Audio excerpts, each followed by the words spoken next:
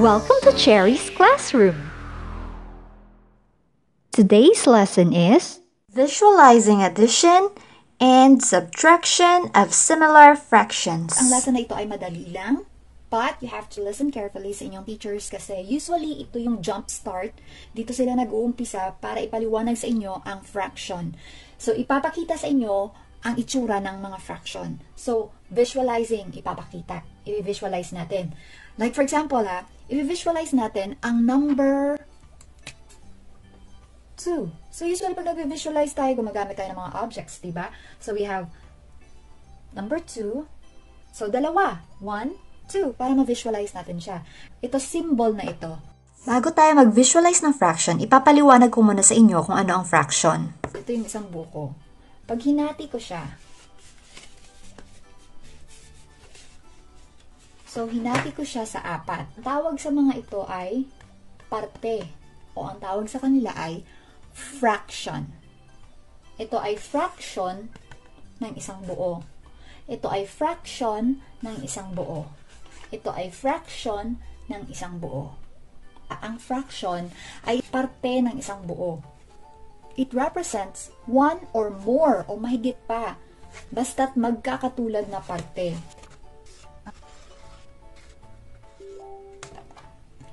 So, ayan na siya, 4. Visualize natin ang fraction. Ito yun. Now, ito.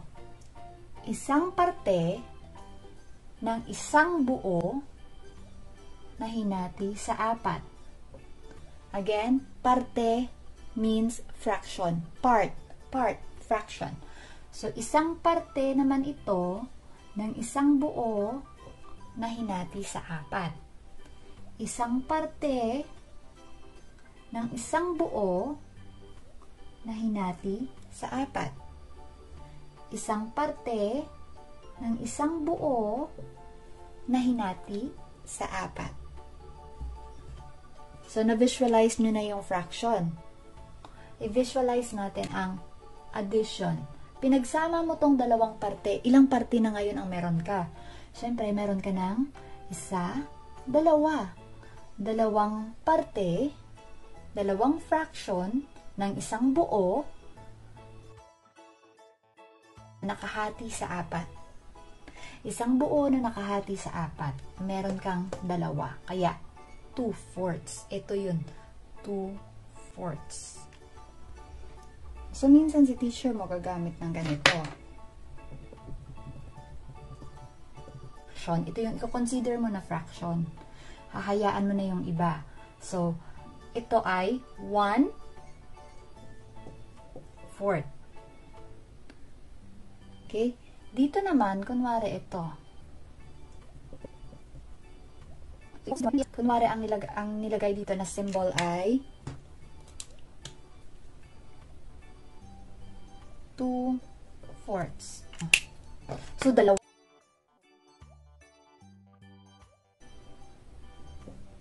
Okay, so 1, 2. 2/4. So, kids, ang i-consider mo, ito yung may mga shade. Yan. So, kunwari, ito, ang sabi i-plus mo. So, 1/4 plus 2/4, syempre, idadagdag mo lang ito. Ang dali lang yan kasi 1 plus 2 lang. 1, 2, 3. 3/4. Hindi mo na babaguhin kung ilang bahagi hinati yung bilog.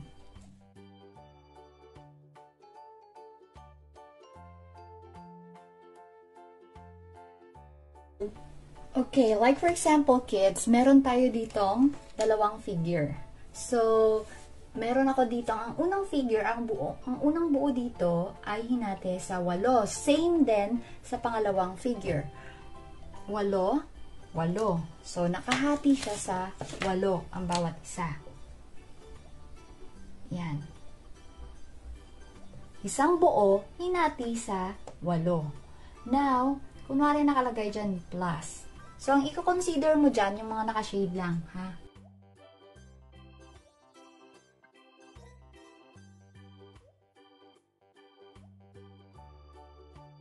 So, 3 and 2. So, i-add mo sila. 1, 2, 3, 4, 5.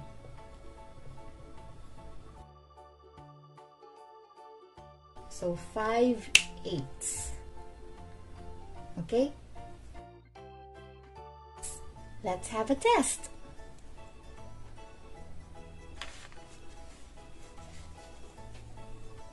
Oh, same goes with, ay saglit. And same goes din kapag nag-subtract ka. So, 3, ang i-consider mo lang dyan yung 3 minus 2. O, diba? Parang nag-3 minus 2 ka lang. Pero, syempre, wag mong kakalimutan yung nasa baba niya, kung ilang hati meron niyang isang buo, which is 8. So, 3 minus 2 equals 1. So, 1. Kasi yung 3 parte, babawasan mo ng 2, 1 na lang yung matitira. Okay? Now, nagets na? If nagets na, mag-test na tayo. Madali lang, di ba?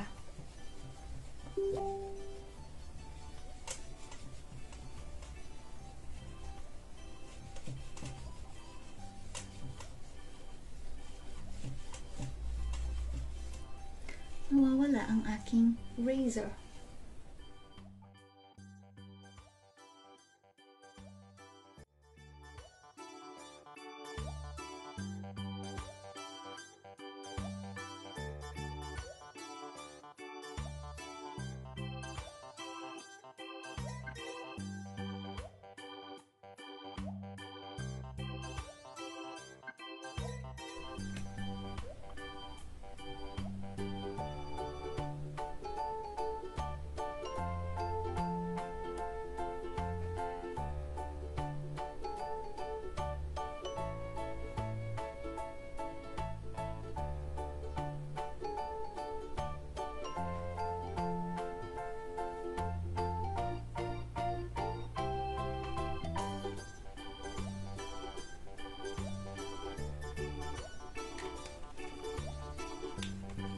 Okay.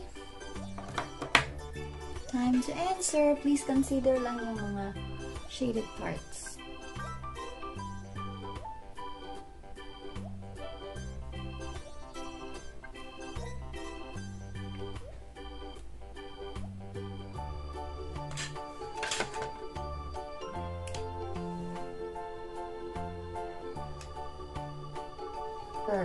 This is 1/4 plus 1/4. So 1, 2.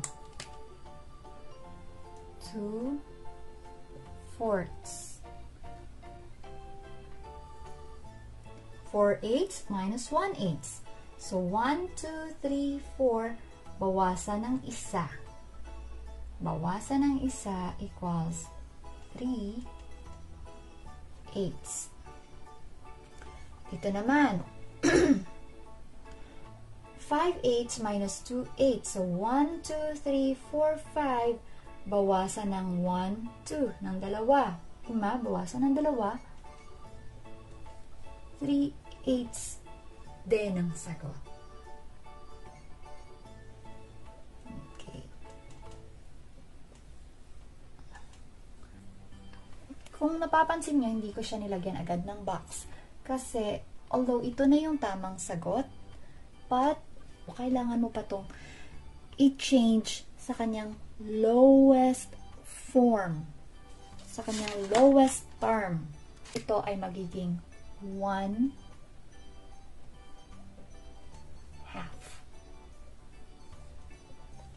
So, 2/4 ang sagot dyan, o di kaya 1/2. Okay? I-inspire nyo pa po akong gumawa ng maraming videos. Please, don't forget to like and subscribe. Bye!